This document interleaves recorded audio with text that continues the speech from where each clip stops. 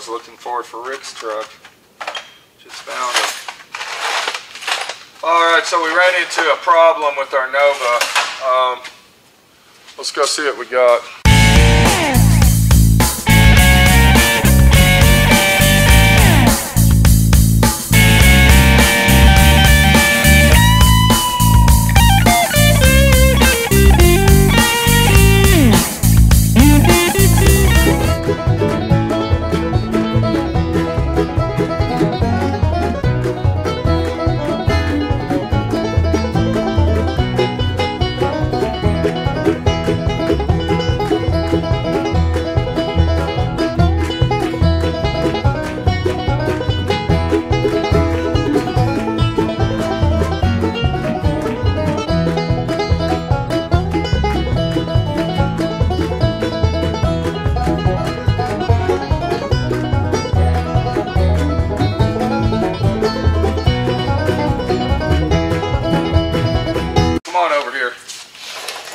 Does anybody see this? Can you see that? What do you think of this? Well, they got spliced. All the wires are spliced, all of them. That's what it looks like to me. Can you see what's behind here? We got cobwebs and spider eggs and everything else. So if you look real close, like Minnie said, these wires are spliced together, but they're taped together. That means that underneath these, the wires, I'm going to go ahead and take one off. And this is old tape here. This is cloth. We're going to go ahead and take one of these. I bet you this is just twisted together. What are you thinking? Oh, boy. Oh, yes. There's your circa 1970 wire connection. What we have here is a situation that says this wiring is shot. First of all, this car is 62 years old. I can't even get this to stay. Look what we got here. We got a spider egg inside the light. Do you see that? See if I can get that out of there. That's actually a spider egg nest. There it is. Looky there. Looky there. Of course, the spider's already gone. You can see where he came out of his little cocoon right there. Oh my God, I thought that was supposed to be in there. I thought that was a piece of white plastic. I did. I thought it was a piece of white plastic and that the wire had pulled out of the hole. So we noticed that this here is junk. All these wires are coming out and loose. And then I got down here because I had to buy a brand new pigtail for this. So the brand new wires that you see here, that's the pigtail that I had to buy for these. But then what the problem is that we got is when you turn the key on, the right turn signal is stuck on turn. When you go to do the left turn signal, it doesn't do nothing. When you put it to stop, it doesn't do nothing. Turn signal still stuck. Another problem that we had is, where's the headlight at? Okay. So you can see the headlight's old. Now the headlight does work, but it is a Tri-3 headlight, a T3. Do you see that? Do you see the triangle? Yeah. So this was a very popular headlight back in its day. Matter of fact, people sell these on eBay for a lot of money. But this headlight is so dim that you can't even see any light. It doesn't even light up. So this is my suggestion. You run down here and you can see the wire coming through here, and then look at this mess. See all this? Yeah. And then of course it all plugs in the firewall back here. This is where that wire harness plugs in right here. Now the wipers work, we know that. The engine starts. So the engine harness looks like it's okay. And then when we come back here, we got basically the same wire job. Do you see the tape here and here? And then another thing that you got is, look here, watch this. Watch what I do. Look. Now, take a good look at that. Do you see how brittle the wire is? Just broke. It's very brittle and very old. And that will, of course, cause a short if there's any breakage down along the line. And then another problem we have is we don't have any power going to this light at all. The only power that we have coming to the back of this is the turn signal. That's it. We don't have any park lights in the back. We don't have nothing. So if I turn the key on, watch what happens.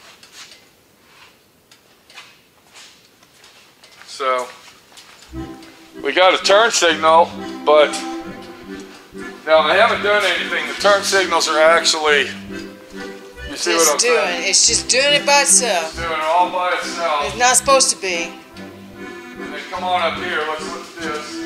And you can see over here on this side that, okay, so now, come on over here, I want to show you this. So we're actually in the middle, so that's right, that's in the middle. Now we're going to go down to the left. You see the turn signal still is on the right. Doesn't really matter what you do. It's a clusterfuck situation all the way. So we got the left turn signal on. Come on up here, and then you can kind of see what's going on. Now let's go ahead and do this. Turn signal is still going to work, but I'm going to go ahead and turn the park lights on. Now is that park light on? It is, but the blinker's still blinking. So we got a park light in the front, and then of course we still got this turn signal fucking with us. Okay, so now come on back here, and we don't have nothing but a turn signal in the back, so there you go. So come on over here now, and then I'm going to go ahead and turn the key off. That'll turn the turn signal off, of course. And then if you go up in the front, you can see that we should have our park lights. So our park lights are now working, but when you turn the key on, the blinker comes back on. So now I'm going to have to talk to the owner because I don't wire cars for free and I don't do it by the hour. I have a set price to completely wire. If the owner wants to fix the car and he wants to do it right, I will do it.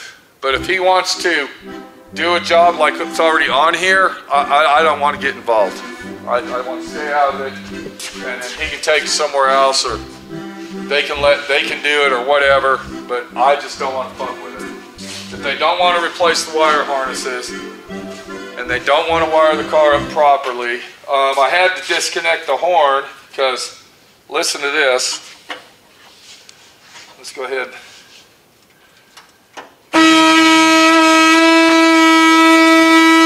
So there you go. So we know the horn actually is good, but we got faulty electrical wiring in the vehicle. I'm going to have to remove the steering column to actually fix that issue. So that's where we're out on the Nova, but everything's going good on the Nova, okay? I'm going to let you know that. This is a beautiful car. I love the car. We had to get the headers. Look what we had to do. We had to go ahead and put factory exhaust on it, which I think is a good thing. Those fucking headers were trash. And I mean, it's coming together nice. I like the job, but this is the kind of action that says, you know, this is bullshit. And the reason I say that is because we're going into the domino effect situation of I just wanted my car painted. That's all I wanted. Now we're buying $9,000 worth of stuff up on the wall here, and brand new chrome trim, and you know, $500 grills, and lenses, and you know, rubber. It took me and Minnie 3 hours to put the windshield and the back glass in this car last night. So you're kind of getting the idea of what's going on. We have a good, and this is full days, we have a good at least 7-8 days in this car putting it back together. Yep. So my plan was to get this thing out of the shop, but what we're going to do is we are going to, okay, so look at here, I got to adjust this. There we go. Brand new rubber sucks, okay? So what I'm going to do is talk to the owner and see what he wants to do. He wasn't too happy when I mentioned it to him. When I first met the owner on this car, he said, "How much do you think it's going to cost to paint it?" I said, "Well, first of all, when you paint a car like this, if you put old aluminum and chrome trim and all that, it's going to look like an Earl Shives paint job. Am I right? Oh, yeah. And it's going to look like you taped it all off." So we decided, okay, well, we're going to go ahead and paint it. We're just going to replace minimal parts that it needs. So we went ahead and did all that, and then we led into, I wasn't going to take the glass out. I was going to tape it off because this was just started out as a freshen up paint job. Is that what we're talking here? That's what it started out as. Just freshen the bodywork up, repaint it, and go down the road. So then we led into, this car's been sitting around for 15, 20 years, and we got mechanical issues. So now we got to get the car running. So then we start replacing gas tanks and fuel lines and brake lines and emergency brake cables that broke. Then we lead into, well, the bottom of the car is rusted. Okay, let's go ahead and do that. So what I'm trying to say here, moving down the line, is that when you work on a car like this and you think you're just going to go ahead and paint it, that ain't how it works. That is not how it works. You're not just going to paint the car, because even if you paint it, it's going to look like shit. Am I right or wrong? Unless you replace the stuff that's old and yucky, yes. It's now, there's a lot of stuff that I didn't replace brand new, like, for instance, these right here. All right, I thought that these still looked really good. We're talking 175 bucks for a set of these. I'm saying, you know, they look great. We'll put them on there and it'll look beautiful. See what I'm saying? Yeah. I mean, whichever side this goes on, but we did order a grill. The grill was 520 bucks. The grills are obsolete. We couldn't get one, so that's the old grill. You can see this is new. So I'm just letting everybody know out there, if you're going to restore your car, you better beware that it is not just going to be a scuff and paint job when it comes to these old cars. Another thing that you really need to watch out for is you need to watch out who you take your car to. If you get a guy that paints it, and he's got other work in his shop, and he's fed up with your car, he's going to throw it back together. You don't know what he's doing to it. He's going to leave the wiring like this and get everything working and go down the road. He's not going to have the motivation to do the job right. And then he's going to charge you for everything that he does on it besides, and that includes standing there smoking a cigarette while he's taking a break looking at your car. Am I right or wrong? Yep. So, getting a car restored in this day and age is very hard. Okay, very hard. I'm going to contact the owner. I'm going to see what he wants to do. I know I looked up the back wire harness if we were going to use the factory wire harnesses. I looked that up and I believe it was $280 just for the rear wire harness. And then I haven't even looked up the front one yet. But the problem we have is once you start buying harnesses, I mean, the problem could be up under the dash. We don't know. Do you see what I'm saying? On a vehicle like this, I do not suggest to buy an aftermarket hot rod wire harness. I suggest that you get the factory wire harnesses and go to the car. But that's everything beside that. What the real deal is if you're going to restore a car and have somebody else do it, you better find somebody that you can trust, whether you have to go 7 states over or right there in your hometown. All right, this car is from this town right here. That car over here is from out of state. That car right there is from out of state. These guys took advice and understand that it's hard to have a car restored, that you can actually trust somebody to do it. So this is what makes the car, the new paint job kind of looks semi-restored. This is the original stainless on here, okay? This is all original. And we polish this up the best we can polish it, but look at the dings and the dents in it. There's little, all right, little you can see them. imperfections, little dents. Okay, and that's, I mean, that's the original stuff. If to do this right, if you're going to do super perfect restoration, this would be sent out and then it would be restored. Do you kind of see the difference here? I don't know if you can tell, like, see how this is nice and shiny like chrome, but this is dull like aluminum. That's because this is stainless steel and needs polished. I went ahead and restored these. I didn't, you know, go to the extreme where they're flawlessly perfect, but I made them to the point where at least it looks like a nice car. So all I'm trying to tell you, watch your P's and Q's, count your dollar bills, do your investigation before you start spending money on an old car that you're only going to drive maybe once a month. Am I right?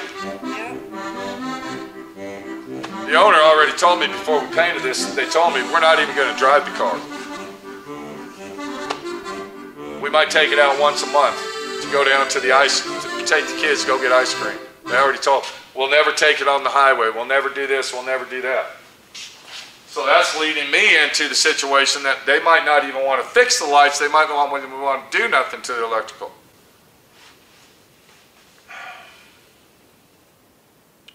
Is there anything you got to say? No, this is boring.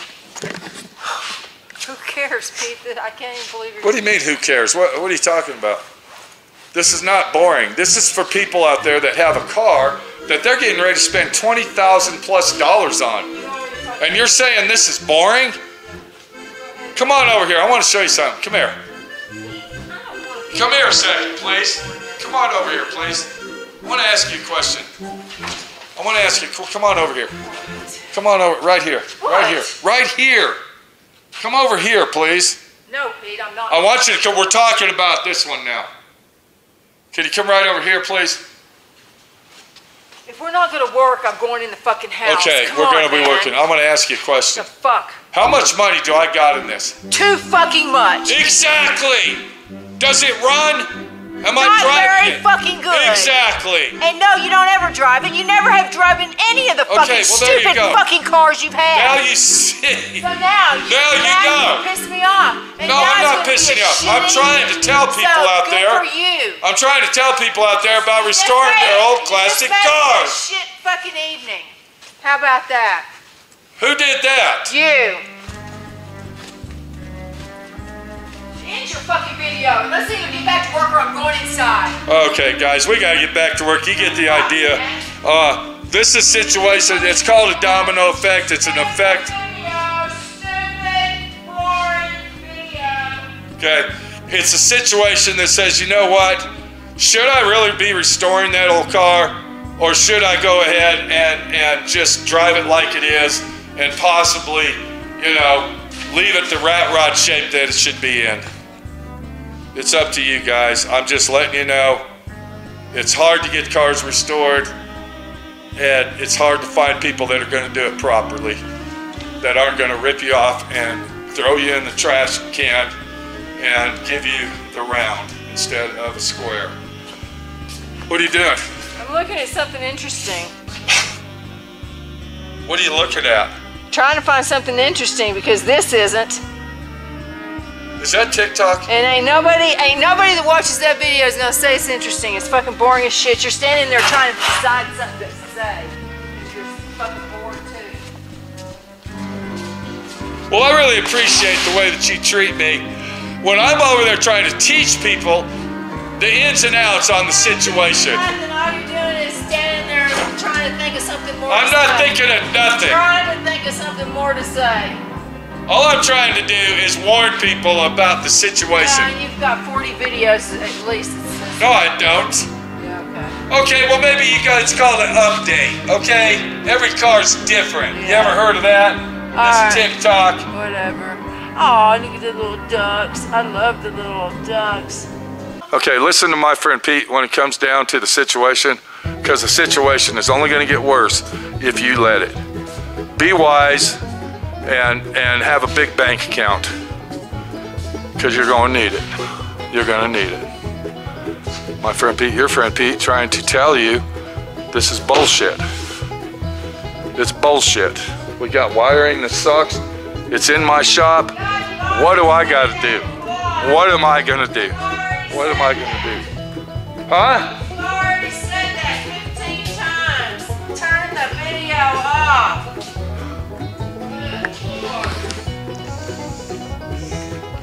We're gonna go ahead and end this video with my Baja. And as you go to bed tonight with your old classic car that you want to restore, think about my friend Pete and what I got to put up with from spending all the money on this car that I spent listening to that right there.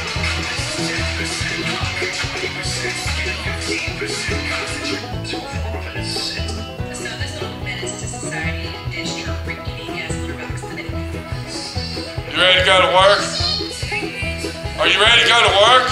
Oh my God. Yeah, that's what I thought.